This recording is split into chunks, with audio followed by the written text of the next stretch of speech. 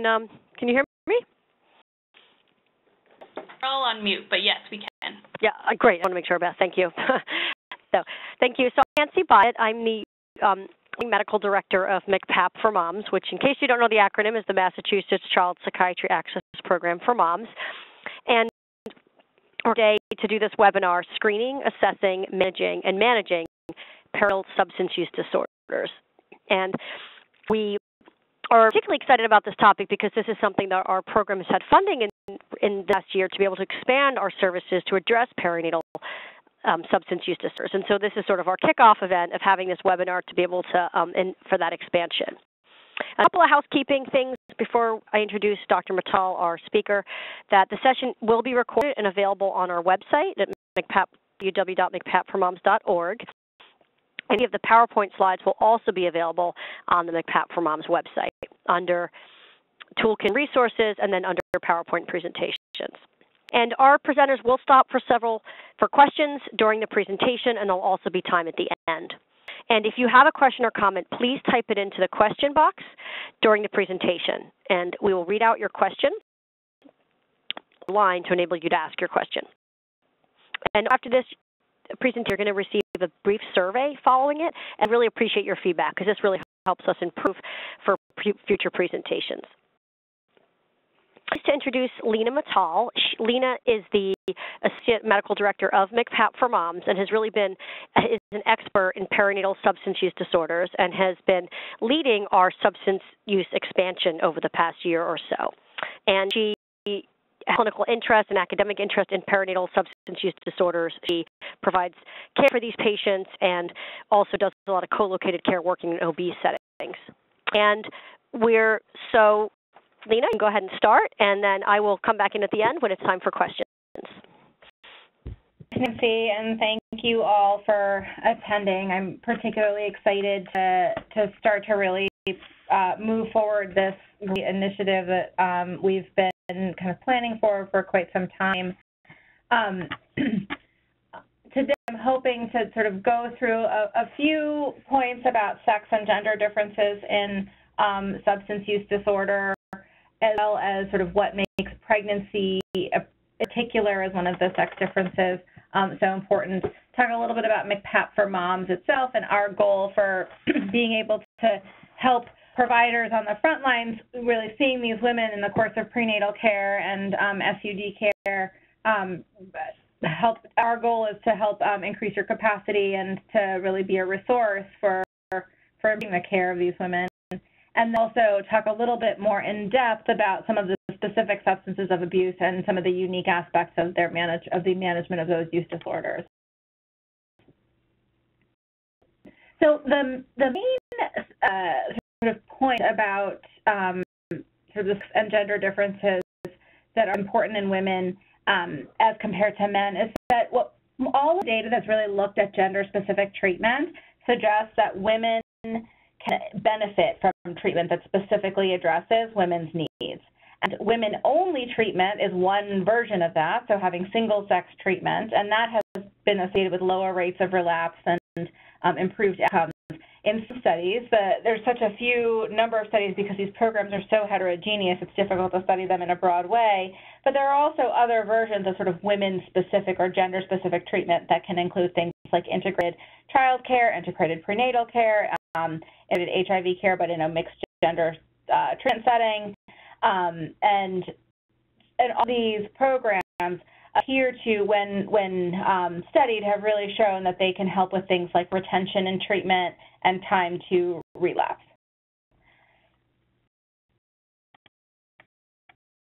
I think it's really helpful to kind of enter a discussion like this in a case.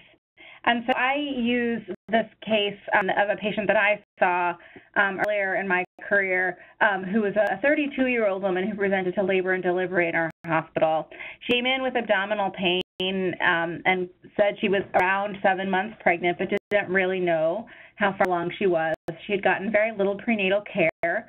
What we were able to glean from a record review was that she had one prenatal visit at an affiliated community health center with a midwife who, in her notes, noted that the patient smelled of alcohol. And the patient, she would come back in, but then didn't return to treatment. And when the midwife had attempted to reach out to her and try to re-engage her into prenatal care, she found the patient to have slurred speech, and she was quite worried about her, but really the patient had never been able to re-present. When we were evaluating her on labor and delivery, what we noticed, or what we came to find out, was that she had been struggling with an alcohol use disorder. She had been drinking daily and had been in the midst of an IPV affected relationship with the father of her pregnancy and had fled the relationship and was hiding in an apartment somewhere of a friend, and it was a very unstable housing situation. She had lost custody of a prior child, a child she had delivered previously, had poor access to food, and was really spending most of her time drinking and not feeling able to engage in her prenatal care. And she described a fair amount of shame about this, saying that I just can't get it together. I had planned to get it together before I came in, and I kept telling myself I would stop drinking so I could come back in to prenatal care, and I never could. And so this is sort of an opportunity to really engage with her and hopefully try to engage her in treatment, both for her prenatal care and her substance use disorder. Then when thinking about what kind of treatment to offer her, it's sort of throughout perinatal mental health treatment of any sort, whether that's for a psychiatric condition like a mood or anxiety disorder or for a substance use disorder, it's always kind of important to balance that when we're thinking about engaging in treatment, we're thinking about the risk of the untreated symptoms, in this case, ongoing substance use, alongside the risks of treatment, which may or may not include medications, depending on what we're talking about and which substance we're talking about. So I think it's a pretty easy case to make that substance use itself, the illness, the untreated illness that we're discussing at this point, is associated with significant risks to a pregnancy, to the woman herself and her health during pregnancy and ongoing, the fetus, and the family after delivery. To kind of bear that out a little bit, substances, some of the substances of abuse are teratogenic. Often having a substance use disorder is associated with poor nutrition and limited access to prenatal care and other health-related behaviors. From an obstetric standpoint, substance use disorders can be associated with placental issues or difficulties with labor management. For a woman, withdrawal issues can complicate management of many things depending on what substance the person is drawing from, and it can carry significant risks to health and also can increase risk for death in the case of some substances. And then certainly overdose is the most catastrophic risk, but a risk that's really important that we think about and address in the course of treatment of substance use disorders. And then also if there's interest of substances, then infectious risk is something that we're often thinking about. We think of this as really a preventable cause of maternal and infant mortality, and this is a place in which women are motivated to engage in treatment, and so it's really an opportunity in size when you have a woman who's presenting with co-occurring substance use disorder in pregnancy. And this notion of pregnancy being a window of opportunity is really borne out in epidemiologic data. So these data are from a relatively older version of the National Survey on Drug Use and Health, which assessed that when it's a census-style survey of women of reproductive age 15 to 44, who the surveyors asked, among many questions, how much have you used this particular substance and this variety of substances in the past month? For who are not pregnant, the rates of the drug use were, paralleling the rates in the general population. But for pregnant women who are currently pregnant, the use in the past month was significantly decreased.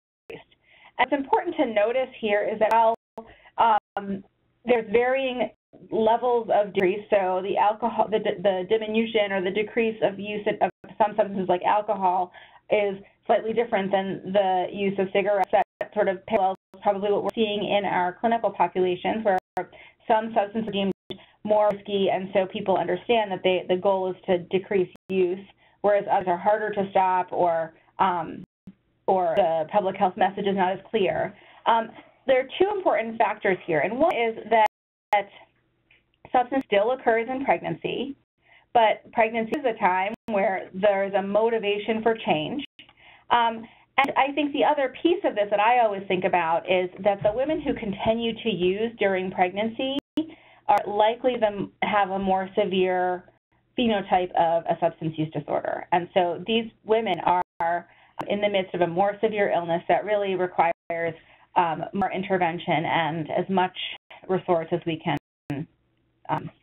present to them.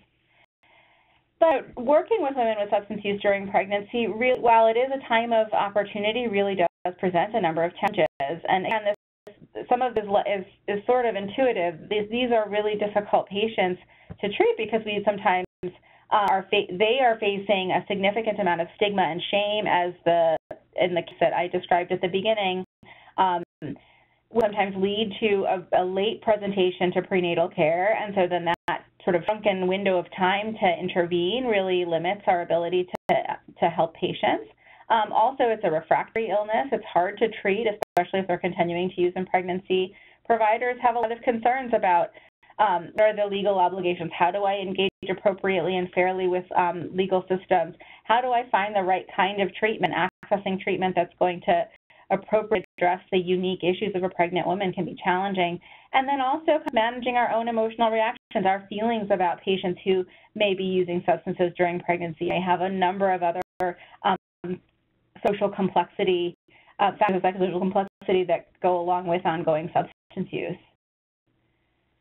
What's also important to know is that women with substance use disorders can present in a variety of ways during pregnancy and the postpartum period. So this is the case of that I presented earlier. It can be a late presentation to prenatal care or evidence of acute intoxication like she had. She smelled of alcohol. She sounded like she was slurring her words when the midwife called her. Sometimes it can be a positive toxicologic test. So whether it's urine or meconium in the mother or the baby during pregnancy or postpartum. Sometimes it's a screening test, an insured questionnaire around substance use where someone may disclose that they're taking substances. Sometimes an antepartum testing with growth restriction or other fetal findings that might raise a suspicion for prenatal substance use. And an unfortunate outcome is to have withdrawal in the neonate and that be the first indication that there may have been maternal substance use. That's really represents a missed opportunity. When there's a concern or suspicion that a patient might be struggling with a substance use disorder in pregnancy, MCPAP for moms, our goal is really to be a resource to help providers, and especially across all mental health concerns, but substance use disorder being really included as one of them. We operate with three components. We have an educational component, we have a consultation component where we have an 855 line that providers can call us and engage in real-time phone consultation, which can also evolve into a face-to-face consultation if the phone call is not enough. And we also have resource and referral services that we're able to use our resource and referral specialists to do some amount of engaging of patients, either directly by having patient contact or also sending providers resources to pass along to their patient. Who can call MCPAP for moms? Really, any prescribing provider. It's really important to us that be clear that any provider of any type is welcome to call us. The majority of our calls come from obstetric providers and midwives, but we also get a lot of calls from psychiatric providers. And our goal is really now to expand our reach to helping substance use disorder care providers also feel comfortable calling us and asking us questions about perinatal substance use disorder or co-occurring mental health conditions that they may be seeing in patients that they're already working with. Our program works is relatively straightforward. Providers can call an 855 line, which is 855-MOM-MCPAP or 666-6272. And they will, upon calling, will reach one of our resource and referral specialists who will get a little bit of clinical information, get a little bit of a sense of what is the nature of the call, and then pass it on to our perinatal providers if if there's a clinical question that could benefit from a consultation. During the course of that phone consultation, we can then whether it may be necessary to bring the patient in. This is, not always necessary after a phone consultation, but if needed, it's an option. They can come into one of our 3 hubs, or we can reach out to the patient and pass along resources directly to the patient. One outcome that can also happen even without the provider-to-provider consultation is that a calling provider can request resources be sent directly to their office by phone, by email, or by fax, or by email to pass on to the patient directly. So any of those potential outcomes can come from calling our phone line. Our site has a wealth of resources about perinatal mental health disorders, and we have a toolkit that addresses depression and its management, as well as other emotional concerns that can come up during pregnancy. It's targeted towards care providers. We have our toolkit that are specific to perinatal substance use disorder, which we're in the process of finalizing and will be forthcoming. And we will be distributing to all of you as attendees of this webinar, and will be on our website as well. And our website also has resources for others and families to access. And so another thing that you can direct patients to be able to look at some of the educational resources themselves that are sort of patient-facing, as well as a support group finder that can be sometimes quite useful. So when you're thinking about engaging with a woman who, or really at any point in care, the most important thing is to really think about substance use as part of the screening and assessment that can occur throughout pregnancy and postpartum care. So it includes gathering a history, conducting the physical exam you would normally conduct, and look for potential stigmata of substance use, addressing the prescription monitoring program, which in Massachusetts is called MASSPAT, M-A-S-S-P-A-T, that all licensed providers have access to. And in some cases, some of the electronic health records have direct links to, which can make it really convenient to look for prescriptions in the past year of controlled substances. And then also covering the utility and role for toxicologic testing, which is necessarily part of a universal screening and assessment, but really is to be used in a sort of judicious and targeted way rather than universally. And for this is that toxicologic screens, while they have incredible utility in some settings, they also have really significant limits. And it's just important to kind of recognize that all of those prior components that we just discussed are part of an assessment for substance use. When you're thinking about using a toxicologic screen, it's important to think about whether it'll be maternal testing that happens during the course of prenatal care, or if it's maternal testing at the time of delivery. What is the possibility of gathering neonatal testing after delivery, whether that would be with urine or meconium. It's important to think about what will you use the outcome of that testing for. Is that something that's going to go into a potential report for child protection purposes? Is this something that's going to help assess potential confounders to a clinical presentation? And it's important to know the limits of the toxicological testing in your institution. Each institution can sort of purchase different products, and it's important to work with the lab to know what's the timeline for how long can a particular substance remain in a urine sample. What is it testing for? Is it testing for metabolites? Is it testing for therapeutic levels versus levels that are more consistent with binge pattern use? So there are unique characteristics of these tests, and they can vary from institution to institution. So it's important to know what are the limits and the reach of the testing that your institution is using. However, it is recommended by many professional organizations. ACOG, the American Academy of Pediatrics, the Centers for Disease Control, the AMA are all consistent in recommending that during pregnancy, screening take place. What is meant by that, though, is not that it's toxicologic testing, but really using some kind of verbal or paper and pencil screening that will help engage a woman in a conversation about the level of use and the current use. recommend a modified version of what's called the TAPS tool, which is a shortened version of the NIDA quick screen.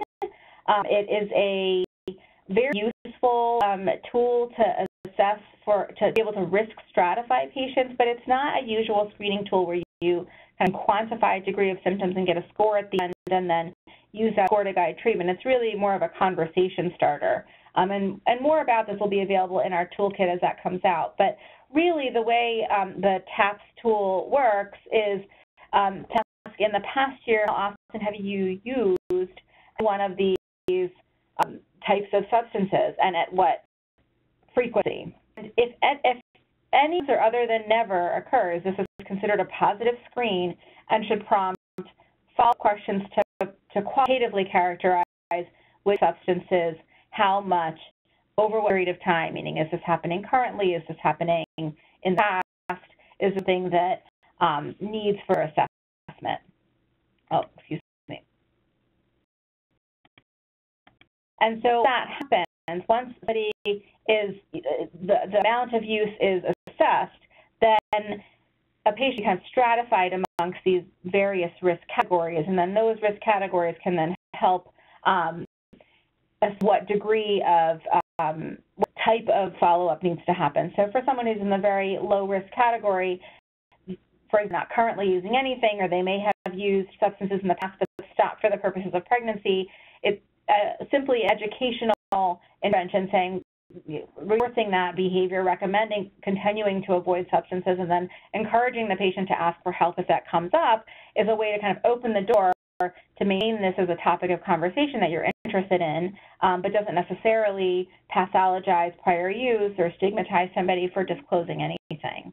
Moderate risk may be a history of high use, but relatively currently stable, with low levels use at any point in pregnancy, potentially. These are sort of examples of a way moderate use might present. At that point, really, it's a matter of making a plan with the patient to continue to monitor together, to repeat the screen at regular intervals, at least once per trimester and in the postpartum period.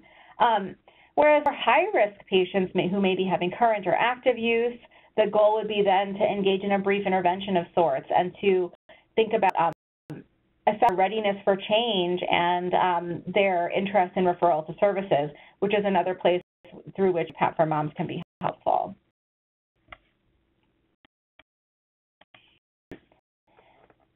Mostly, any woman with a history of substance use should be counseled as soon as possible about the possibility of social services, i.e. DCF, being involved in the care. It's unfortunate that right now the state of things is that there's a fair amount of inconsistency about how that report can get made. And there are a number of mandated reporters that can be involved in a patient's care along the way. And so it's important to think about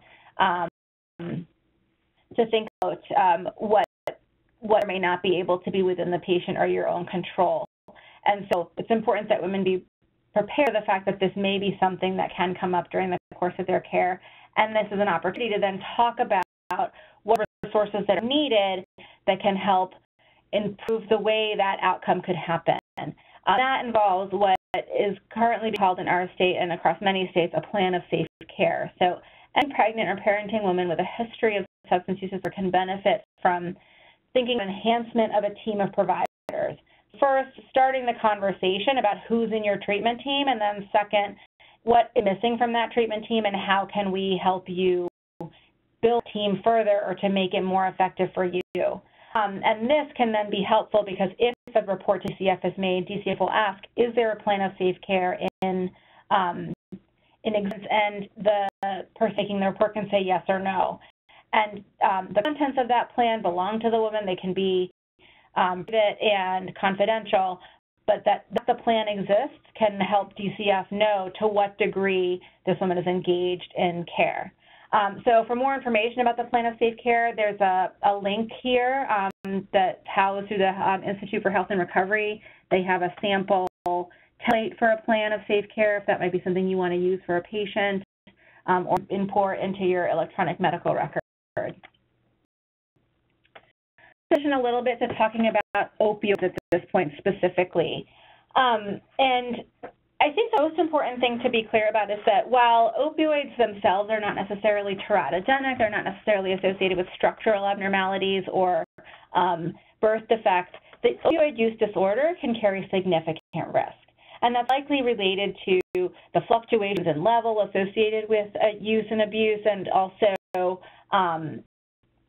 the kind of lifestyle things that go along with it, the poor nutrition, the lack of prenatal care, and that kind of thing. But opioid use disorder, or many studies that looked at this previously would define this as opioid dependence using older nomenclature, can be associated with intrauterine fetal demise and stillbirth, intrauterine growth restriction, placental abruption, preterm labor, postpartum hemorrhage.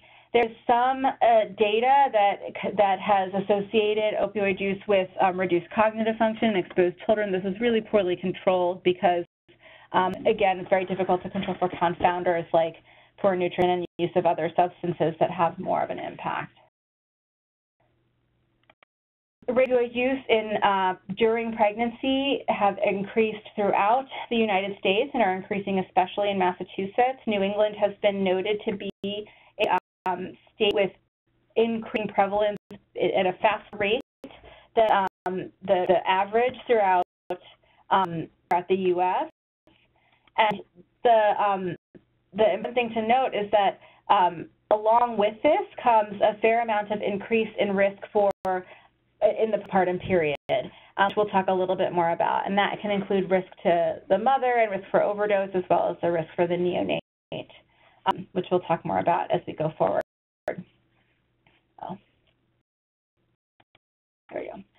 Disorder in pregnancy is primarily treated pharmacologically, meaning that one of the mainstays of treatment are pharmacologic treatments, and that includes first-line, methadone and buprenorphine, where it's important to know that naltrexone, which is available both orally and through intramuscular monthly injection, it has some emerging evidence that are bringing it to the forefront of people's minds, especially for women who've had good experience with it.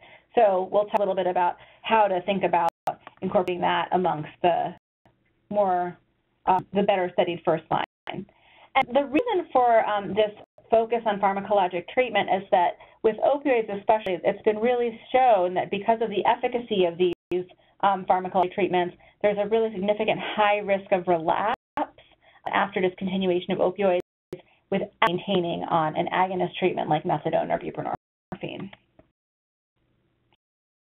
So all this is to say that while maintenance treatment is preferred, or ongoing treatment with an agonist like methadone or a partial agonist like buprenorphine, medication-assisted withdrawal, or what's colloquially known as detox, can be considered. And there's increasing literature suggesting that while 5-10 years ago there was this belief that we absolutely would never support the withdrawal of opioids or exposing a pregnancy to the risks of paternal opioid withdrawal, that increasingly the literature is supporting that when done very gradually with minimal symptomatology and not using very rapid detox protocols, there are limited differences, and really no differences in obstetric outcomes in a couple of smaller studies showing that may be something to consider, especially if a patient is unable to find an MAT provider in particularly under-resourced areas, or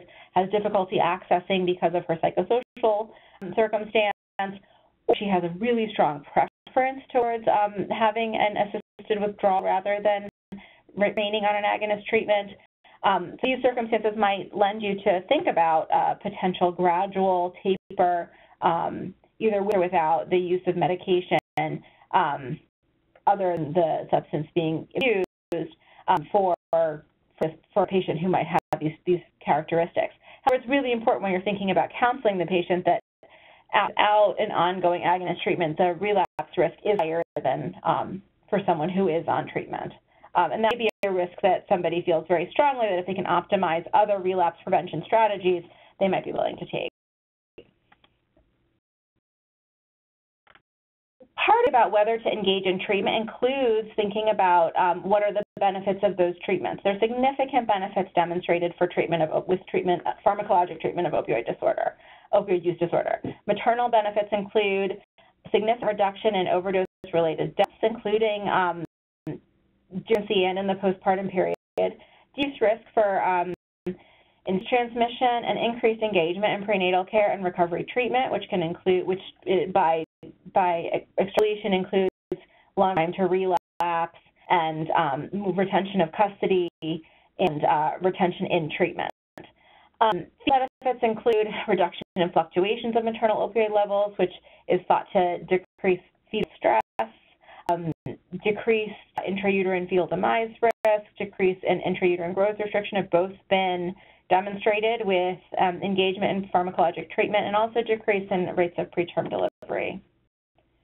Pregnant women are entitled to priority access to methadone treatment, but it must be administered in a federally licensed facility. And it can be challenging. We have a relatively greater amount of resource in the Boston area. There's a number of methadone clinics, but it can still be challenging to have a patient find a clinic that they are able to get a spot in, also able to access and feel comfortable attending. So that can be really challenging, but especially in areas where there aren't very many clinics, it can still be challenging to find providers. And also, methadone clinics are a wonderful resource for a patient who can benefit from the structure of methadone treatment, but it requires presenting daily for direct observed treatment, which means standing in line, which means presenting very, very early in the day.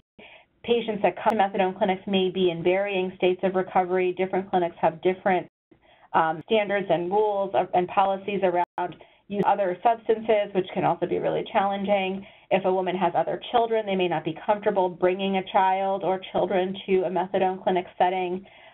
Some clinics are really family-oriented and have of resources that can help facilitate that, but not all clinics have those resources. So methadone clinics can be particularly challenging, and also for a woman who's pregnant, it can also can feel sort of marginalized in the setting of a methadone clinic. One of the benefits of methadone treatment are that it's a highly structured treatment that often comes with psychosocial treatments, including groups, individual counseling, as well as other community services and connection to other resources. So those things to think about for somebody who may benefit from a very highly structured treatment, but it does its downsides.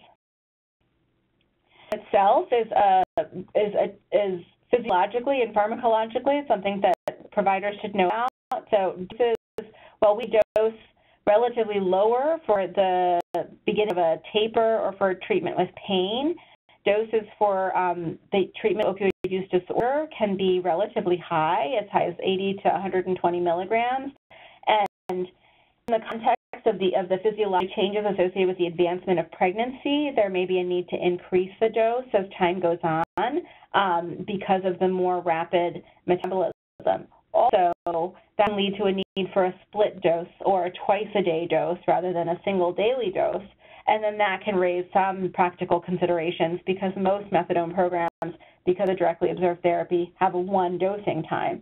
So that can be challenging for some women who may or may not be able to access split dosing.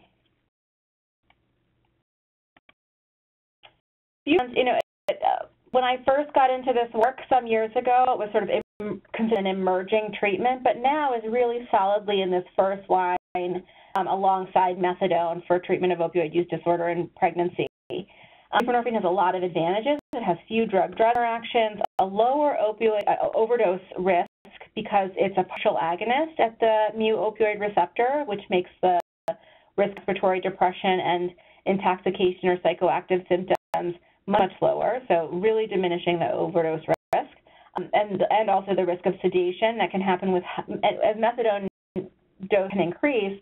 People can become acclimated to that dose but still experience some sedation, whereas buprenorphine, you really don't see that very often, especially when it's not being used in conjunction with other sedating medications, potentially sedating medications like benzodiazepines or other things.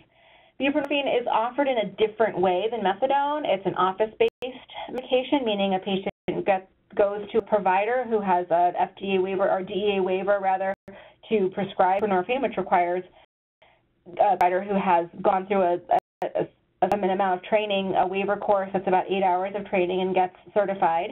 And then the patient receives a prescription and can go to a pharmacy and then go home and take the medication under their own control. It doesn't have to be administered by somebody else.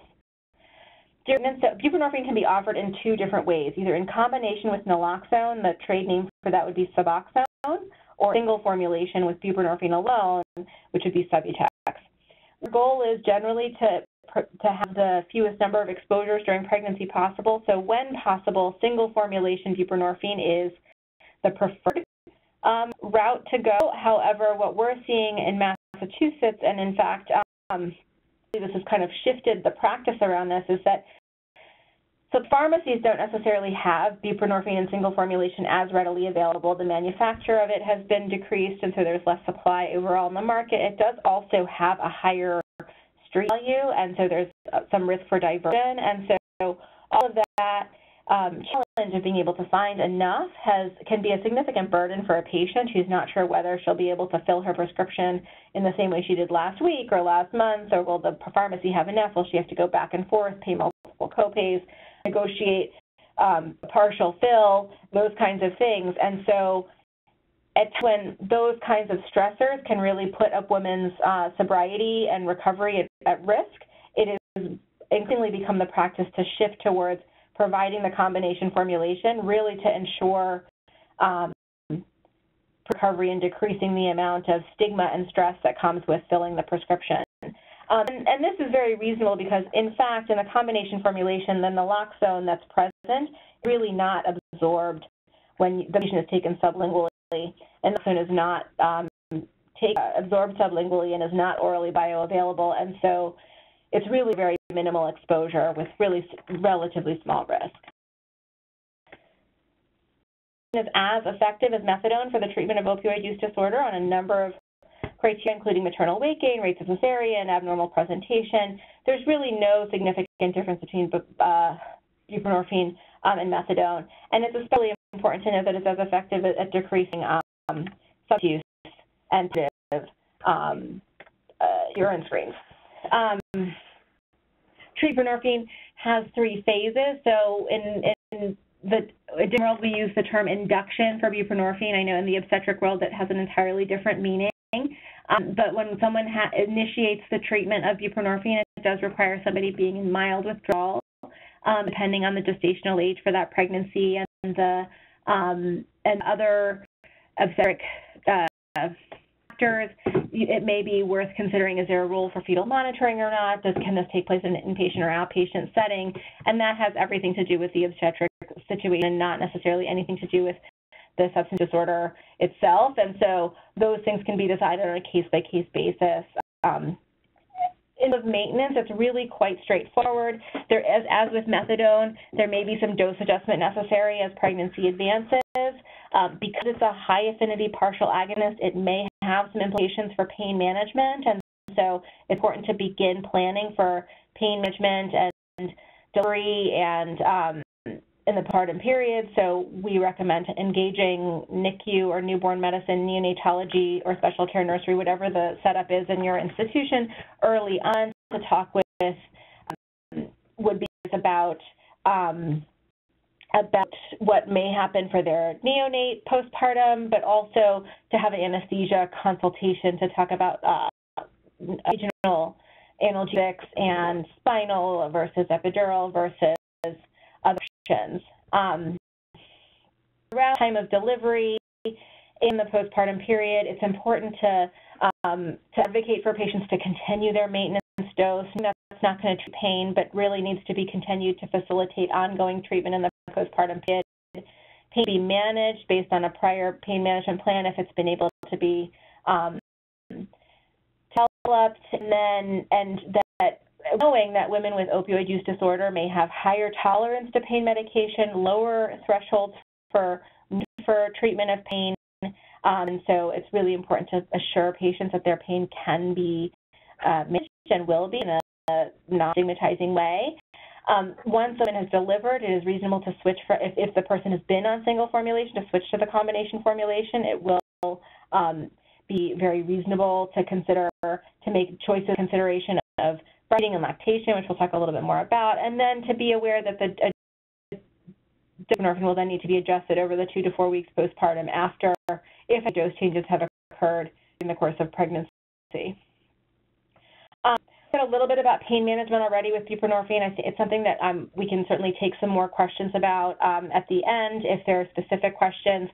It's just important to recognize that work with your teams in the delivery setting to limit the belief that maintenance doses of methadone or buprenorphine will be enough for analgesic, and that there may be some higher medication requirements that might be expected. And then importantly, to avoid other high-affinity partial agonists that can be used sometimes during labor management.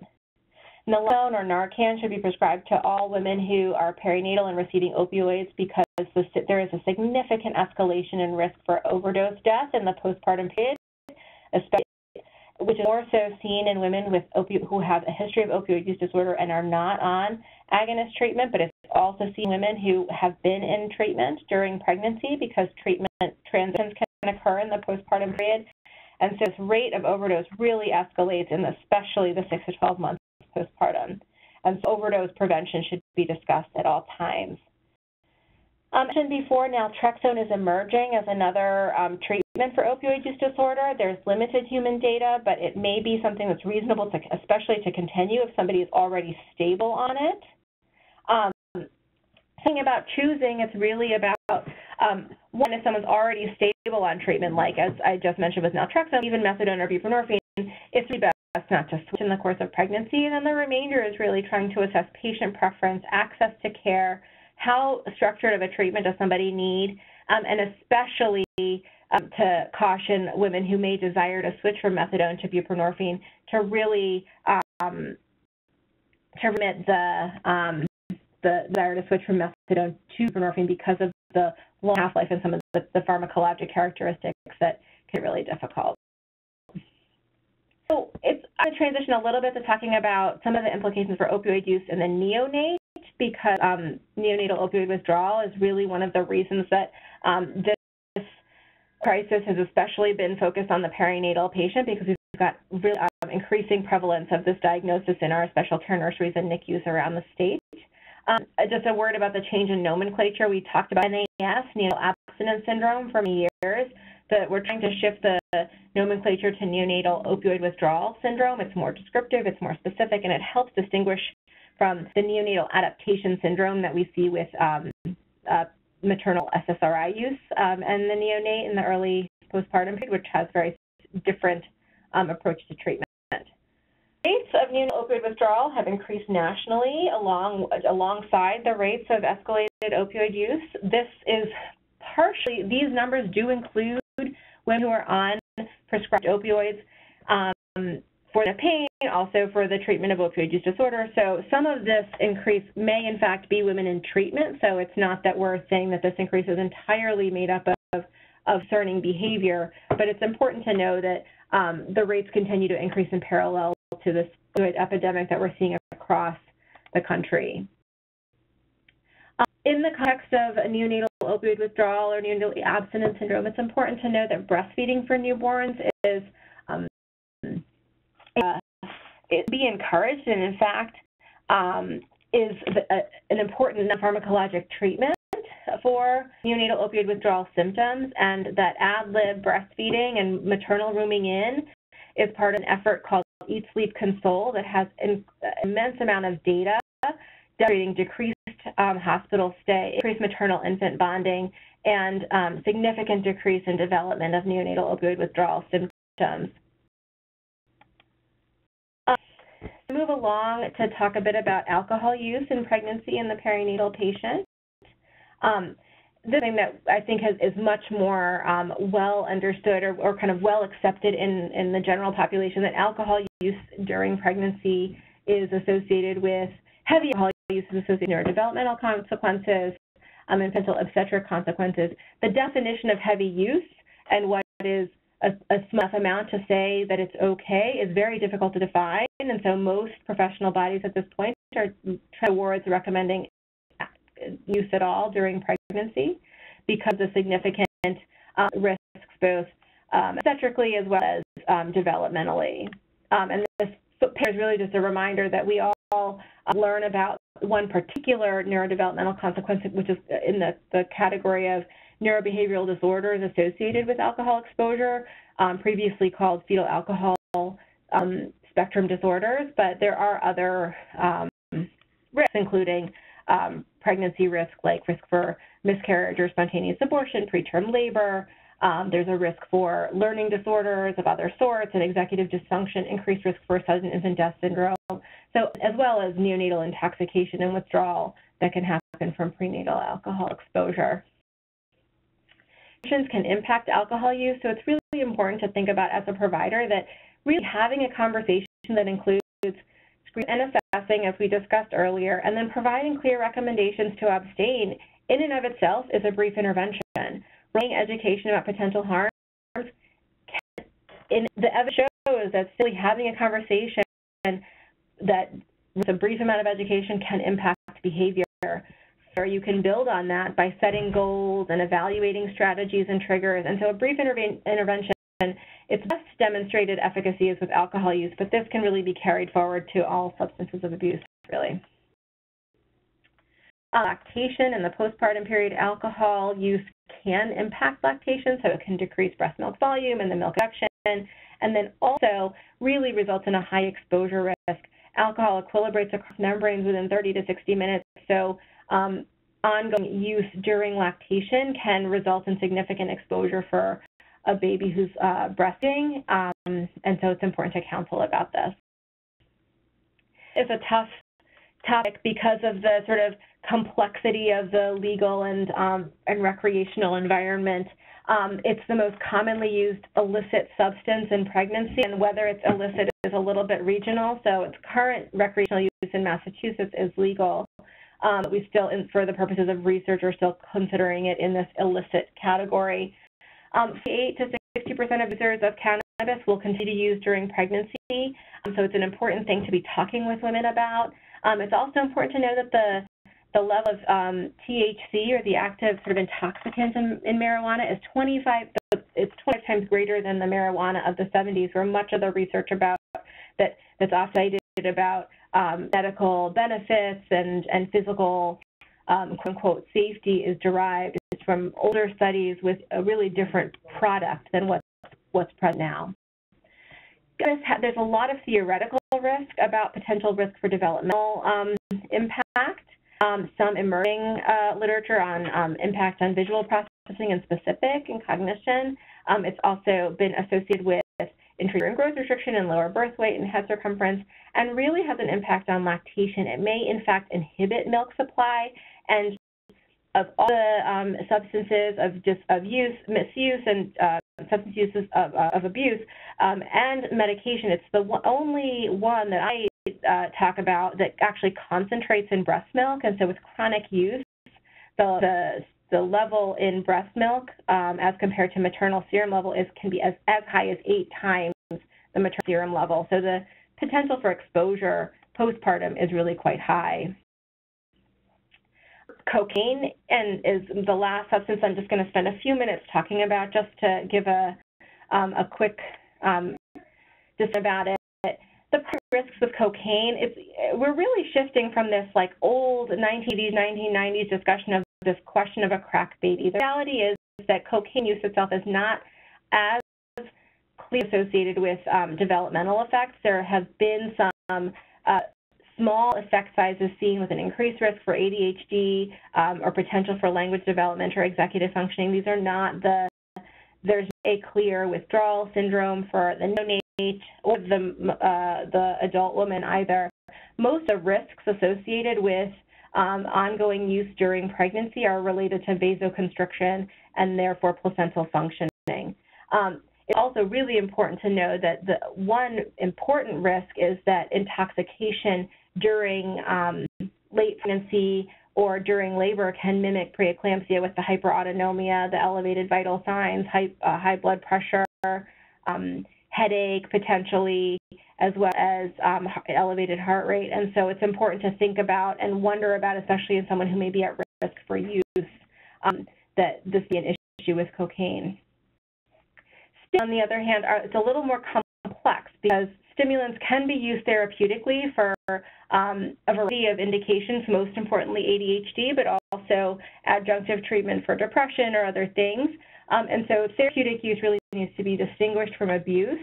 The risks associated with stimulant misuse are really parallel those of cocaine. And in fact, much of the data about cocaine included women with pattern use of amphetamines, where therapeutic use is really not associated with many risks, maybe small elevated risk for poor maternal weight gain or smaller for gestational age babies.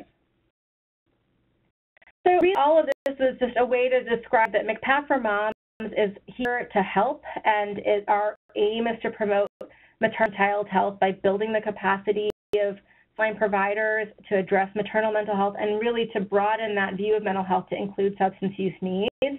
And so I'm hopeful that we'll be able to, I want to acknowledge all of our team of psychiatrists, the leadership team, including myself and Dr. Byatt, who you heard from earlier, as well as all of our other consulting psychiatrists at our 3 hubs at Brigham and Women's Hospital, UMass Memorial, and at Bay State out in Springfield.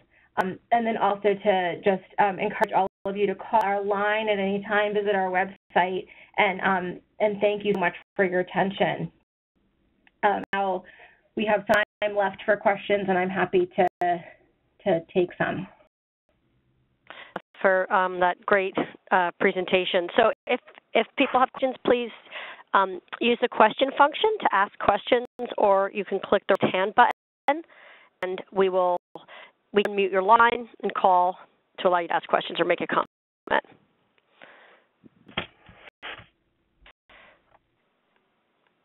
And I have a question, Leena. I'd like to hear a little bit more. I know you talked about, the difference between Subutex, single and combination, Subutex versus Suboxone. And could you describe a little bit, I'd like to hear a little bit more about the difference between Suboxone and Subutex kind of in general, and then also as it relates to, pregnant women. I heard talking about the issue with access. I'm curious to hear sort of if you take away the issue of access, what the risks, what would be the benefits of each, what Subutex kind of historically preferred and so forth. So the reason Subutex, the single formulation, was historically preferred is that because the combination formulation carries naloxone. And in animal studies, naloxone in gigantic, way super therapeutic doses as compared to what would be used. Certainly what would be all consumed, even if the buprenorphine were abused, would cause in animal studies some structural teratogenicity. So both from the view that any potential risk for exposure, additional exposure, plus this kind of animal data suggests that the most kind of conservative view would be to just go with a single formulation. However, since that practice is established, the reduction of the single formulation has decreased significantly. And so the access issues really are the main distinguishing factor, because the combination formulation, both are taken in the same way. They're both sublingual. They're both taken by the same frequency. The pharmacology is entirely the same. The combination formulation only exists as a combination with naloxone because this was the only way it could be approved in the U.S. by the FDA. In Europe, it's actually much more common to have just single formulation. But FDA viewed that having the naloxone, which would really be a deterrent to crushing and injecting the Suboxone, would be there to deter from misuse. So in reality, in either medication, the experience, the pharmacology, the physiology is all the same between the formulations. Sounds like what determines the clinician working with a patient, their choice, what the patient would be recommended is really what they have access to. If they have access to, sounds like if they have access to Suboxone, that would be fine. If they have access to Subutex, that would be fine too. Does that make sense? Right. Yes, exactly. Thank you. Do other people have questions? another one pop up by chat, but I don't know how to see it either. Can you see that? Anyone? Beth? Yep. The question is, can you talk more about breastfeeding recommendations in patients on methadone or Suboxone in the withdrawal period of baby, but going forward? Absolutely. So the really exciting data that's coming out of this kind of movement towards rumen and maternal infant bonding has kind of solidified this belief that breastfeeding can be incredibly helpful for the neonate in increasing the incidence of neonatal opioid withdrawal syndrome. But it's important to think about, is breastfeeding indicated or safe? With both methadone and buprenorphine, the amount of either medication that's present in breast milk is incredibly low. The relative infant dose for methadone is at like 2 to 5% of the maternal serum level, or maternal dose rather, and for buprenorphine is a little bit higher, but if you remember, buprenorphine itself is not orally bioavailable. It requires sublingual dosing, and most neonates are not holding the breast milk that they're taking in on their tongue for 15 to 30 minutes without swallowing, and so the exposure is actually even less than because it's not orally bioavailable at all. So some levels for both these medications is incredibly low, undetectable in infants exposed through lactation. And so the recommendation regarding breastfeeding is really, there's not a lot of agreed upon parameters for this, but different institutions will have different standards. And so some institutions require that a woman be her urine toxicologic testing be negative and the baby's meconium be negative before the woman is allowed to breastfeed. Some will say simply at the time of delivery, a negative toxicologic screen for that woman is enough to allow her to breastfeed, because the concern is the risk for exposure to potential other substances or substances of abuse rather than just the medication for addiction. And so whether to breastfeed can be a complex decision depending on the institutional standards and the stability of that patient. But if a woman is on medication-assisted treatment and is stable and the belief is that she's sober, then it's really very reasonable to breastfeed with using either of the medications that are first line.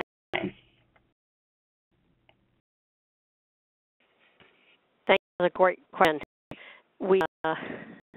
And questions? I think we have time for probably one more question if anyone has it. And if you see a question coming up, please tell me, because for some reason on my screen I can't see hands. I don't know why they're not showing up.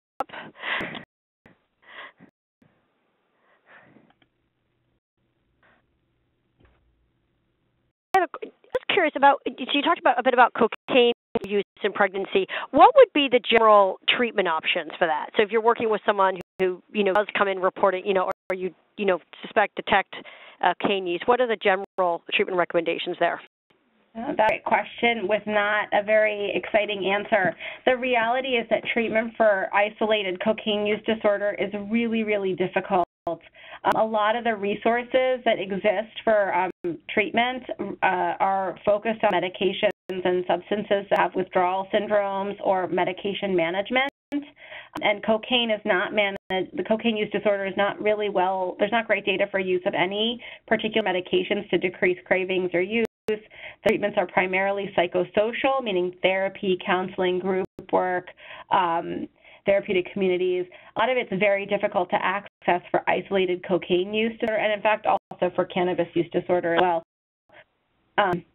And so really it's mostly the psychosocial, really trying to be able to access counseling and therapy or group settings. Well, peer recovery type settings. Peer type settings. Okay, that's very helpful. Okay, good. Well, thank you, and thank you everyone for attending. We hope it was helpful. And any further questions can be emailed to MCPAP@beaconhealthoptions.com. And also a reminder that you will be receiving a survey please complete that, and the recording will be available on the website. And also, please feel free to call our program. As you can hear, we have, we can certainly provide expertise around perinatal substance use disorders, and we're very happy to take calls regarding that and any other questions you have regarding patients you're working with. Okay, thank you much. Thank you.